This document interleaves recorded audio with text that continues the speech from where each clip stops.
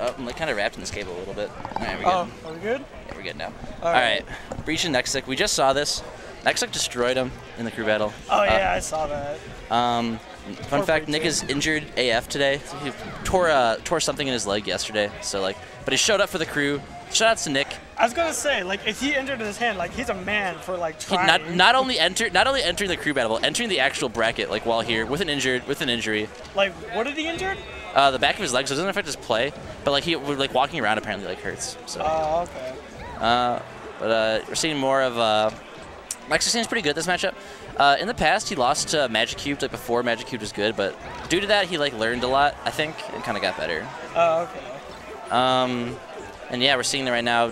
Breach is having a really hard time getting in. That's kind of the thing about this matchup. Like Peach gets in hard, but Falco is like a brick wall to get through. Oh yeah, I mean look at that. And plus Peach is like so floaty that yeah, you can do Falco to just like shine all the way up to the stage. Yeah, shine off the top is definitely in play in this matchup. It's another quick stock from Nexic. Man, Nexic is just killing it. Yeah, I think he's just keyed into. I think he knows like what Nick wants like for his openings. Like so he's like just playing against like what Nick is like doing. Nick's not surprising him right now, you know. Yeah. Nick really needs a grab. All right. Oh, there's. Well, I mean, I would hope for up throw, but like that's cool too, I guess.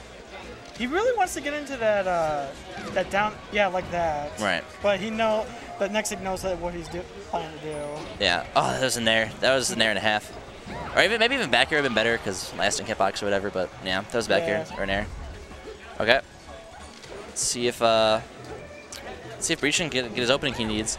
I mean, it's a little early to start talking about next game, but like I think BreachiN would benefit from less space. Honestly, I feel like, or maybe not even less space. Maybe like. Maybe just, I think maybe like FD or FOD are like his only options really, because the platforms just seem to be like, oh yeah, where he's gonna mess it up. Nexic is like, all he counts on those platforms. Yeah, he does. All right. Oh, okay. So BreachiN gets a stock. Yeah, he missed he got Battlefield basically. Got Battlefielded. Okay, yeah. I'm down. I mean, this is like the thing about Peach Falco is that this matchup is stupid, right? Like Falco is a character that like when he's off stage at any % might just die. Yeah, like his recovery just sucks compared to like most characters. Yeah. Yeah. And Peach is a character who like takes advantage of that almost harder than anybody. It's like Peach and Marth is like the best edge guarders in the game, I would say.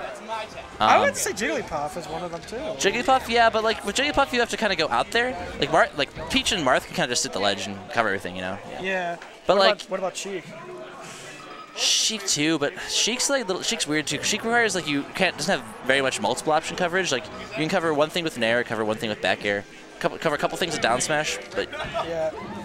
Take him to Dreamland. Or Fountain Dreams. This makes sense to me. Oh, Dreamland, my bad. Yeah. They have the word dream in it, so.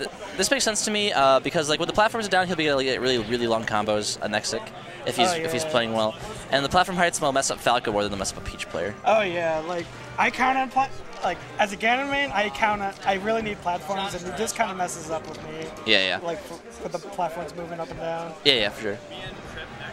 On stream? Yeah. All right, sweet.